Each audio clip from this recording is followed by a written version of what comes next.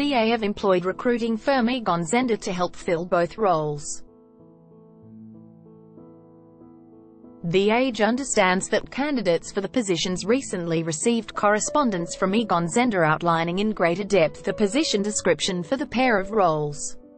Whereas cricket experience is considered a non-negotiable for the team position, it is not mandatory for the high-performance job, although having a cricket background would be considered ideal.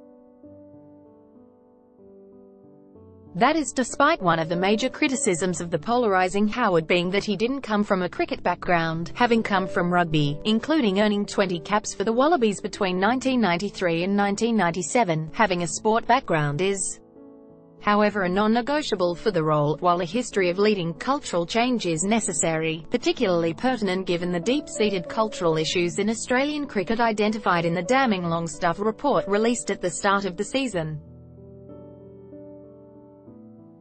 Australian cricket great Belinda Clark has filled the Howard role on an interim basis since November, and will continue to do so until the new positions are filled, expected to be mid-year.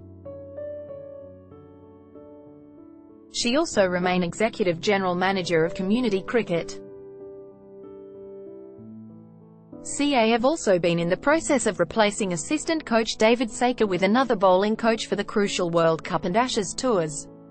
CA indicated to States that they were open to having separate bowling coaches for the World Cup and Ashes. Troy Cooley has been filling in since Saker left in February.